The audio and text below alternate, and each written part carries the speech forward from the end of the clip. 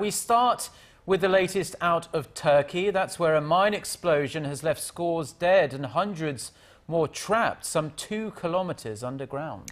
It's just past 6 a.m. in Turkey right now, and a massive rescue operation is underway to get the trapped miners out. Shin Se-min has the details.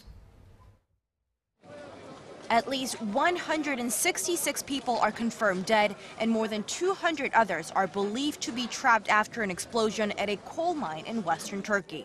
The blast happened early Tuesday local time at a privately owned mine in the town of Soma, some 250 kilometers south of Istanbul.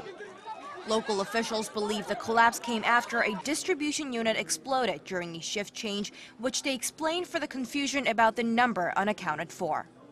Turkey's energy minister says close to 800 people were inside the mine at the time of the accident, and 363 people have been rescued so far. The country's disaster agency has launched a massive rescue operation. Air is being pumped into the mine, which sits approximately 2 kilometers below ground. Hundreds of people have been gathering at a hospital in Soma and at the accident site for news about their loved ones.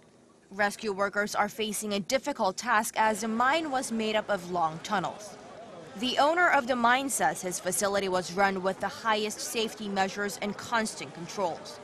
He added the main priority is to get the trapped workers out so they may be reunited with their families.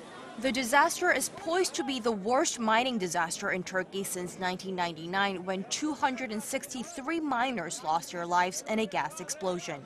Mining accidents are common in Turkey due to poor safety conditions. Shin Se-min, Arirang News.